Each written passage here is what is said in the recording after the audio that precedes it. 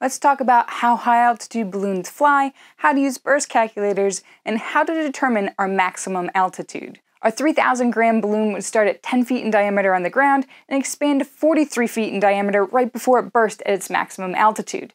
Changes in pressure can cause really violent events, like if you put a submarine too far down in the ocean, it's going to be crushed. Water is going to beat metal.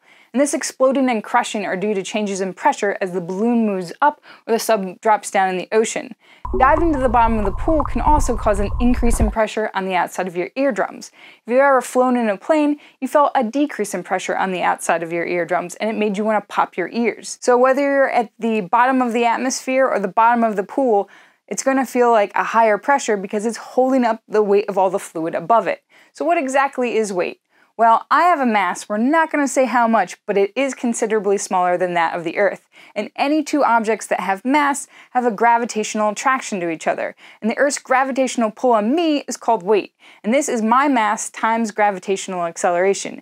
And the reason I'm not going through the Earth's crust and towards the molten core is because the floor is pushing up on my feet with an equal and opposite force. And just as the floor pushes up on me, the lower levels of air and water are pushing on the upper levels. And to illustrate this, we can take a stack of books. And the bottom book is going to hold up all the books above it, and it's not going to be compressed by the weight of them. Just like the weight of the water, the bottom is not compressed. And a stack of pillows, on the other hand, is going to act more like air. The bottom pillow will compress under the weight of everything above it. We can also show this with using a syringe. We can add more pressure to a syringe full of water and the volume is not going to change, but the volume of a syringe full of air will change as we increase the pressure. And this is because air is compressible. The fact that air is compressible is important for two reasons. One, the pressure change of air over an altitude is a logarithmic change. And two, that this crushing of the air means that the density is changing as we're going through the atmosphere, while the pressure change of water over a depth is a linear one. The density of water would remain the same over any depth. So the balloon is flying through an atmosphere that's changing in both pressure and density. And density is the amount of stuff that there is per given volume. And there are way more air molecules per given volume down here near the ground than there are up near space. And that's because gravity is crushing the atmosphere. And 50% of all Earth's atmosphere is within the first 5.5 kilometers. We built a vacuum chamber to simulate this decrease in pressure as a balloon would rise through the atmosphere. We wanted to look at a couple of different factors that might impact the balloon's flight. First, we filled a bunch of balloons with different gas mixtures and put them in the chamber. As we decreased the pressure, the balloons all expanded at the same rate. That meant that gas is not a factor in the balloon's expansion, whether it's helium or hydrogen. But the amount of gas that you put in a balloon does matter. The yellow balloon is filled with more helium than the pink one, and as we drop the pressure, we can see that the yellow balloon bursts much sooner than the pink one. And that's because the pink one can expand as the pressure is decreased. So the trade-off is the more helium you put in initially, the more payload you can carry. The blue balloon has a higher initial fill volume and holds a heavier weight than the red one. So to go to a higher altitude, we need a smaller fill volume. But to carry more payload, we need a higher fill volume. So you might be thinking, that's fine.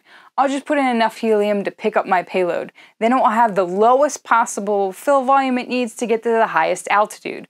But you might have just created a floater balloon. And this is when your balloon goes really, really far away with all of your stuff. And eventually UV radiation will degrade the outside of the balloon and it will pop, but it will land somewhere probably far away from all your tracking equipment. So how does this happen? Well, we know we have a downward force called weight acting on the balloon. Gravity is pulling on the mass of the gas, the mass of the balloon, and the payload, and the ground is pushing back on the entire system. But there's another upward force that we call buoyancy, and the more you fill your balloon with helium, the more buoyancy it's going to have. And this buoyancy force is caused by a difference in pressure of an object that's submerged in a fluid like air or water. And this difference in pressure in the atmosphere is going to change your buoyancy too. And we know that the pressure at a lower position is higher than the pressure at an upper position. And the pressure on the sides of the balloons are going to cancel out. So this is going to generate an upward force. It's easier to think about the buoyancy force in terms of density and volume. And after some math, we can write this force as the volume of the displaced fluid times the density of the fluid times gravity. And the volume of the displaced fluid is the same as the volume of the object. It's just easier to think about this in terms of density. That way I don't have to calculate the differential pressure across this pool toy, I just have to know it's less dense than water, so it's going to float. And if we submerge it in the pool, buoyancy pushes it back upwards until it's on top of the water. The buoyancy force created by the water is greater than the weight of the float, but the float just sits on top of the water. The buoyancy force of the air is too small to overcome the weight of the foam. They both have the same volume, the same weight, and same gravity. The only difference is the density of the fluid. But let's get back to our balloon. The volume of the balloon is increasing as we're rising through the atmosphere. Since the pressure outside of the balloon is decreasing, it's less than the pressure inside of the balloon, and this difference is causing the balloon to expand outwards in order to balance out the pressures. This means our buoyancy is increasing. So why would it become stagnant? Air is compressible, and this means that our density is decreasing. So as we're going up, we're increasing our volume, which increases the buoyancy, and the decrease in density is going to lower our buoyancy. On top of that, there's another force we haven't even talked about.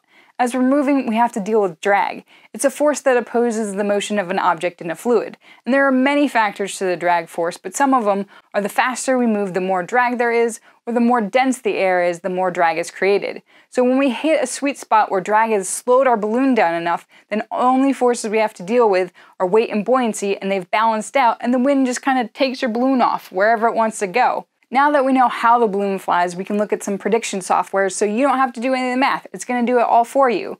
HabHub is one of the most popular predictors out there, and I also love them because they published a paper and they shared their code so we can know how they made their calculations. So they ask you for your payload mass in grams, and you can pick from balloon sizes of some of the most popular vendors.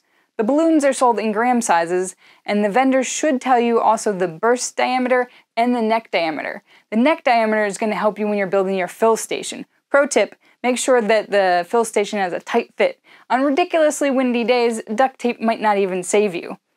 HabHub has hard-coded the mass, burst diameters, and drag coefficients of known balloons. If you get a balloon from a different vendor, you just need to pick the appropriate mass. You go down to the Advanced tab, and then you can check the burst diameter box. And you should put it in the vendor's diameter value for your balloon. You can also put in your own drag coefficient, or you can leave it as the default. And the default gas is helium, but if you're using a different gas, you can just enter that gas's density. Then you need to pick either a target burst altitude or a target ascent rate.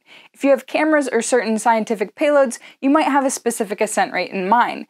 When picking these values, the program could give you one of two error messages. It could say that you can't achieve that altitude in this configuration. This means that your balloon is too small and will burst at an altitude much lower than the one that you want.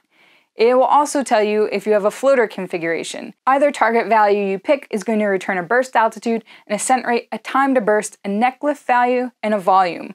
Let's look at what these values are and how the code calculates them. The first item calculated is the volume value. This is the initial fill volume that your balloon needs. If you pick a burst altitude as your target value, the code takes the known burst diameter from the manufacturer and determines the volume of the balloon at burst.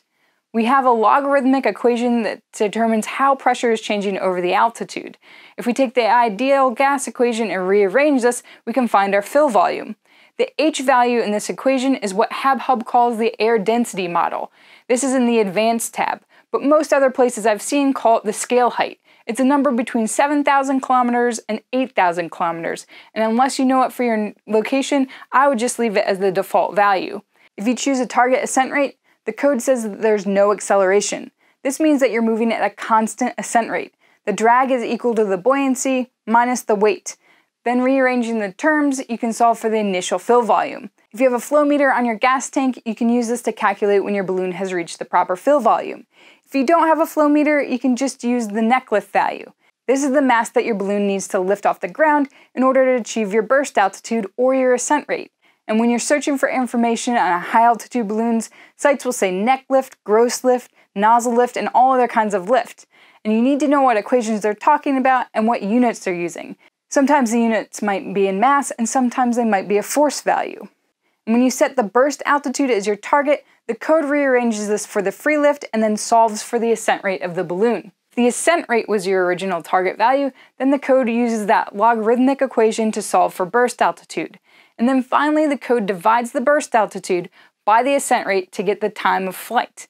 This is a great approximation of the flight of a balloon, but it makes many simplifications and assumptions. The yellow graph is the flight calculations made by HabHub, and the white graph is calculations made by a program called Astra. And the problem is that HabHub uses algebra, and Astra uses calculus. So Astra takes in variations of the atmosphere, changes in buoyancy, weather, changes in drag, and creates a probabilistic map. And I don't have a copy of their code, but they did post a research paper for their software. Understanding the code for HabHub and running hundreds of Astra simulations really helped me figure out the proper fill volume for our balloon, because we need it to be both in a smooth part of the atmosphere during the total solar eclipse of 2017, and we wanted to catch as much of the eclipse as possible. So we needed a non-floater balloon that would ascend to the highest altitude, and, well, I mean, at least that was a plan. Because our 3,000 gram balloon kind of flew away and we didn't have enough helium left for another giant balloon, but we did use a backup small 800 gram balloon. And I had to figure out how much weight to cut off and a whole new launch window for the balloon. And we got it off just in time. And that software also predicted the proper landing zone. So I hope these softwares help you with any projects that you're working on. Please send us pictures of them on Twitter, or you can tell us about them in the comments down below. Thank you guys so much for learning with us today, and we'll see you next time.